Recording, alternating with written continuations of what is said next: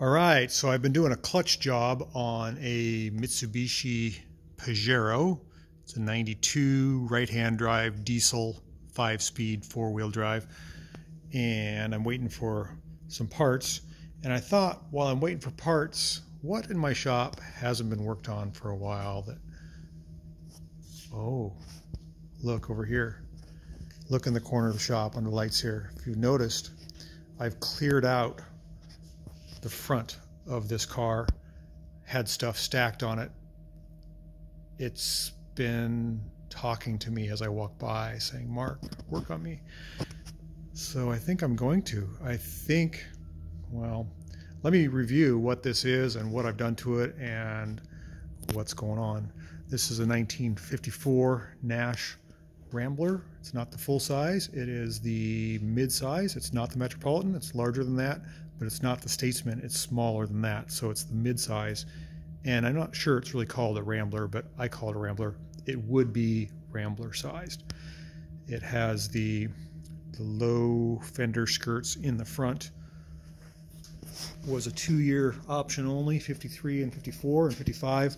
They cut it out like a normal wheel, so it would have a larger opening. Wheel well, I should say. And then in the back here, there's a little bit of a cutout.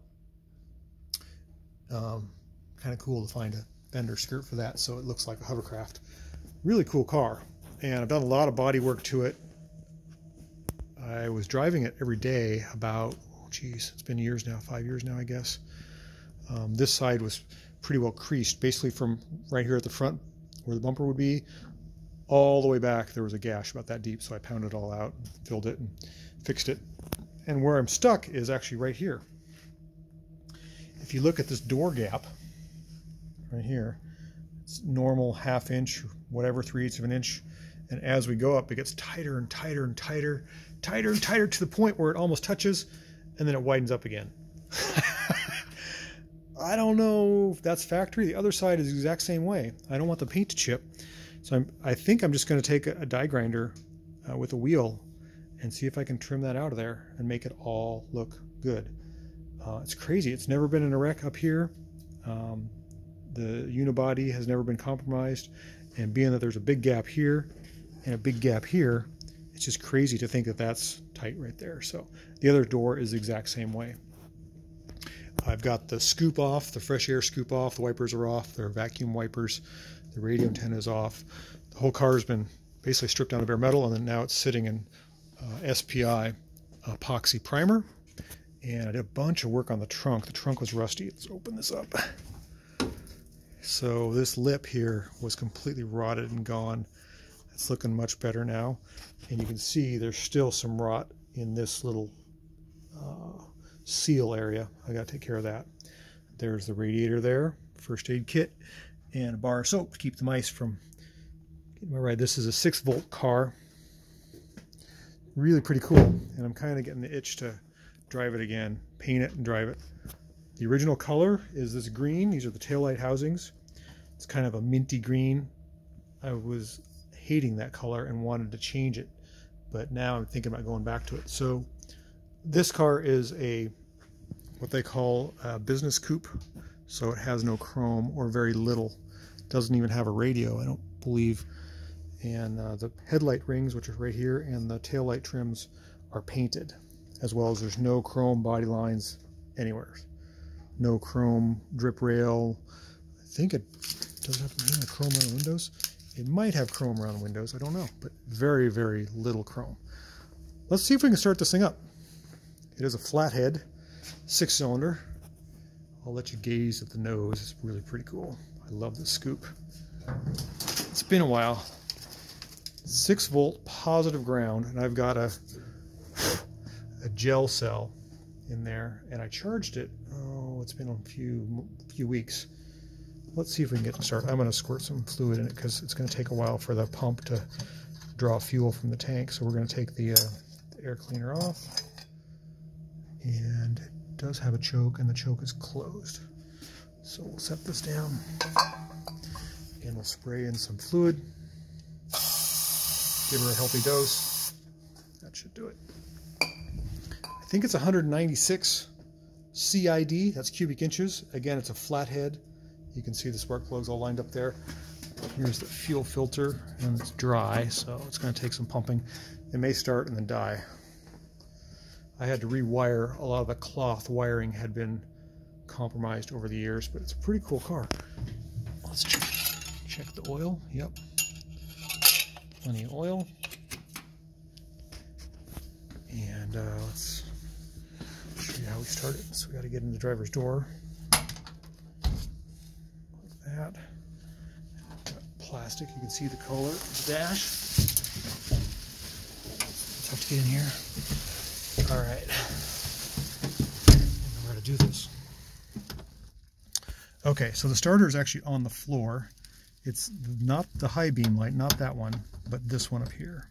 So you got to push the clutch in to start it. So turn the key, the lights come on, and then make sure it's in neutral. It is. And then you take your foot and you press it to the floor until it engages the starter. Come on, baby. Oh, she tried.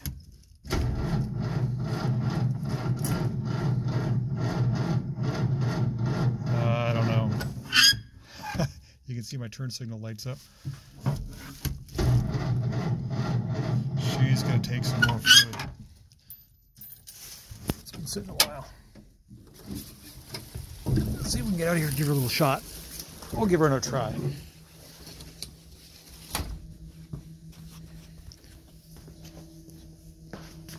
6-volt turns over so slow. Okay. You might get lucky. Never know. Back in here. Tight space. And same thing. We're going to turn the key on. And we're going to push our foot to the floor and the clutch. Oh, she tried to catch. Did you hear that? I think that's all we're going to get, though.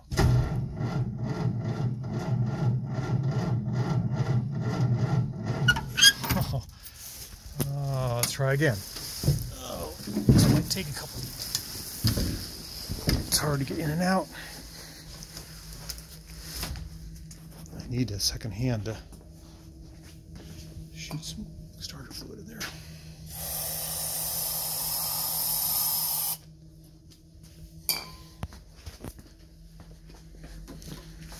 Okay. Back in the car. Turn the key on. Push your foot to the floor. I'm trying right foot.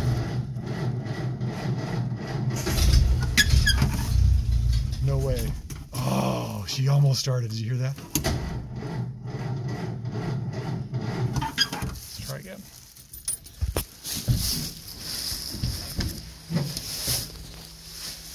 The dust on this thing. Woo! It really smells like starting fluid. See if we can get her to idle just a little bit.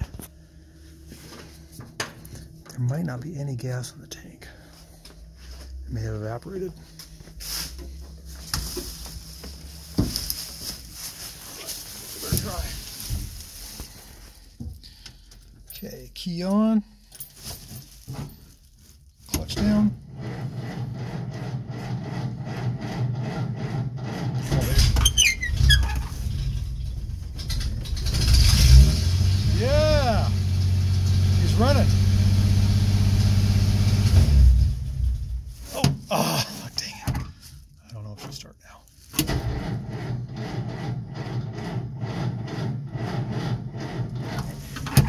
Well, she was running. Let's give her another shot.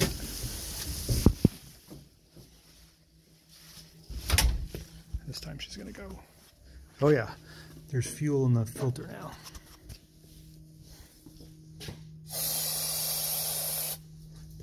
I think it's going to go.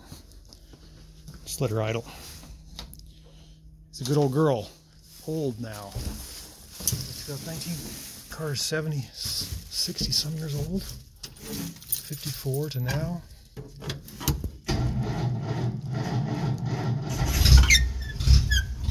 Okay, she's running. stinking idle. Oh, not again. Let me see if I can pump it out a little bit. Don't remember if it has an accelerator pump or not.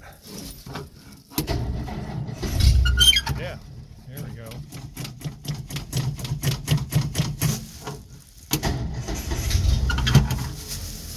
Now let's get both feet in here.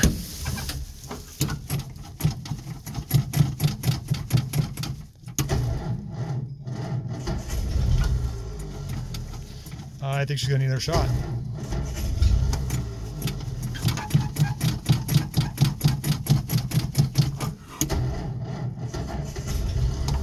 Oh, she's trying.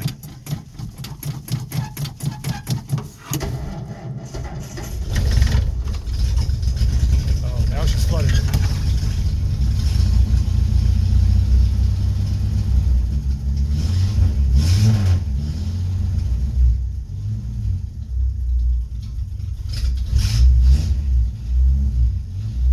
Torquey thing.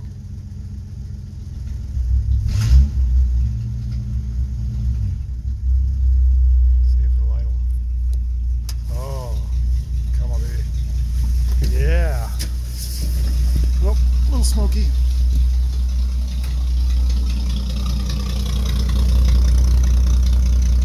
Running. Stinky thing. Woo! Could open the garage. We don't have any coolant, so we can't run for very long. Where's the throttle here?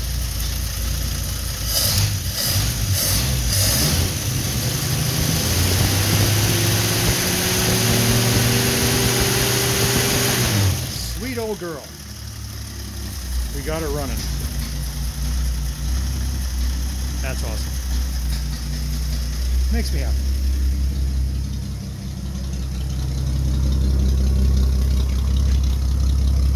Kind of blew some black soot all over, but he's running. All right, now I'm even more excited. Right now, I'm going to step outside and get some fresh air because she's a little stinky. Well, thanks for helping me start this cold old girl, and check in with me next time for when we take her out in the street, rip around with a new paint job. That sound great? Summer's right around the corner.